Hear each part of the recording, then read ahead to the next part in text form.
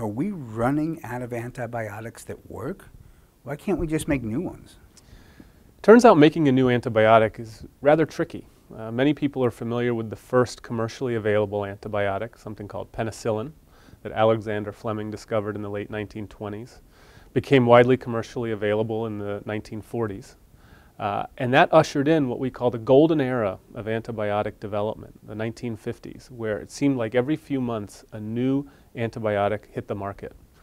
But then something interesting happened, and that isn't a story that isn't often told, which is what happened after that golden decade of the 1950s. And unfortunately, what happened is that we turned our attention to other conditions, things like heart disease and cancer. And the pharmaceutical industry started making far more lucrative drugs to treat those conditions. And it wasn't until the 1990s that we appreciated the full scope of this problem, and we've been playing catch-up ever since, trying to make new antibiotics. The reason it's so hard to make a new one is that the profit margins are very slim. It often takes $1 billion and 10 years of testing to develop a new antibiotic.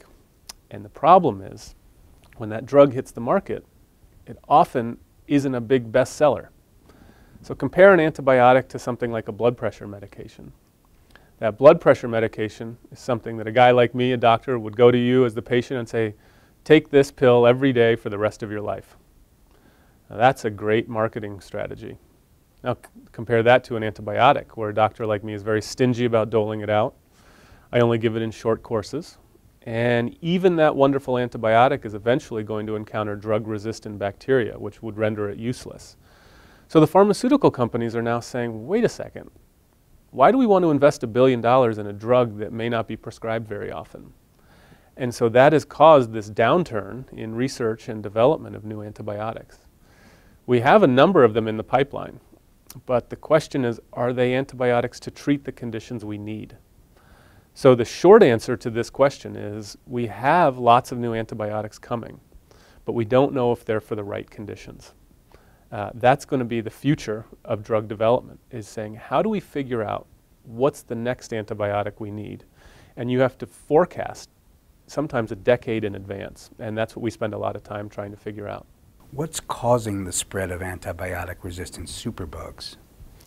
Well, there's problems large and small that cause the spread. On the small scale, it's things like doctors and dentists prescribing antibiotics when they shouldn't. Sometimes that's hard. If a patient comes to your office with a fever and asks for an antibiotic and you say no, and then they come back again 2 days later and ask for an antibiotic and you say no because you think it's a virus and the antibiotic won't work, and then the patient comes back a third time, many doctors may eventually relent and say, okay, fine, here's a Z-Pak. That inappropriate prescription may cause the bacteria to mutate, where there's 1 trillion bacteria living in your body at any one time. And when you take an antibiotic, it's going to kill a certain percentage of those bacteria, but some of them are going to survive. And they're going to survive either because they're inherently resistant to the antibiotic, or they develop molecular machinery to evade those antibiotics. And if those spread, it can cause problems, all because of an inappropriate antibiotic prescription. So that's on the small scale. And then there's the large scale, which is using antibiotics in commercial agriculture and farming. A classic example is the tulip gardens in the Netherlands and in Colombia, where we pump fungicides into these gardens to protect these beautiful flowers.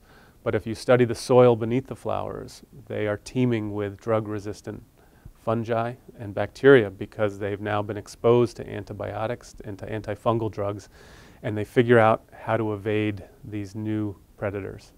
Why are we having an antibiotic-resistant bacteria problem? Haven't we been using antibiotics for the last 50 years with no major problems?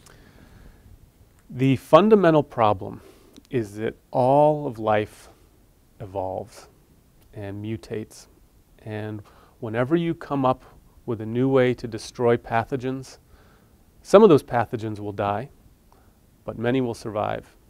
And those that do survive are now drug resistant. So if we come up with a treatment for influenza, it may wipe out 99% of the influenza viruses circulating in the world. But that 1% that survives is going to be resistant because it is mutated. And so that's called selective pressure. Every time we come up with a new antibiotic or a new treatment, we're pressuring the pathogens to mutate and to become more virulent. And this is what keeps infectious disease specialists up at night, is saying, okay, we've got a new drug to treat a condition, but we're going to need another drug soon as these pathogens continue to evolve. And what we're trying to figure out using artificial intelligence is how are they going to evolve so that we can stay one step ahead of them. You say superbugs are everywhere, but does that really matter if they are there in small quantities? And what's the real risk? This is a wonderful question. The most common question I get after someone reads my book is, so should I be afraid of this thing? The answer is complicated, but the short answer is that if you have a normally functioning immune system, you don't need to worry about superbugs. In fact, in this room, there could be dozens of different drug-resistant pathogens known as superbugs. But there's no fear because I've got multiple ways of protecting myself. The first being my skin. There could be superbugs in the corner of this room, and if they were to fall off of the ceiling and onto my arm, I'm okay because I have the skin protecting me.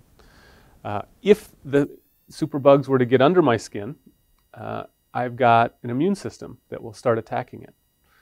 And if it were to travel from my blood to my heart, I have an additional layer of immune system. And so there's a series of protections we have. But the people who run into trouble are those who have some sort of immune impairment or they have a break in one of their protections. So if you have a big cut on your arm and you go swimming in a pool that has a dirty water, that allows a large influx of superbugs to get into your system. You still may have an immune system that wipes it out. But let's say that you're taking chemotherapy. You're somebody with cancer, and you've just taken chemo that wipes out the cancer, but also wipes out your immune system. You're at high risk. I went through this recently with a family member who was on chemo, and I was very careful. I didn't shake his hand. I didn't give him hugs because I didn't want to transfer anything from myself to him. And so what I tell people is the first step, if you want to educate yourself on your own risk, is to talk to your doctor and say, how's my immune system? Many of the patients I see with superbug infections either don't know that they have a medical condition that weakens their immune system, or they don't know that they're on a medication that can weaken their immune system. Many people take prednisone for arthritis. Well, at high doses, that can really wreak havoc on your immune system and predispose you to drug-resistant pathogens in your environment. So begin with a simple conversation with your doctor. And if your doctor can't answer that question, you might want to find a new doctor.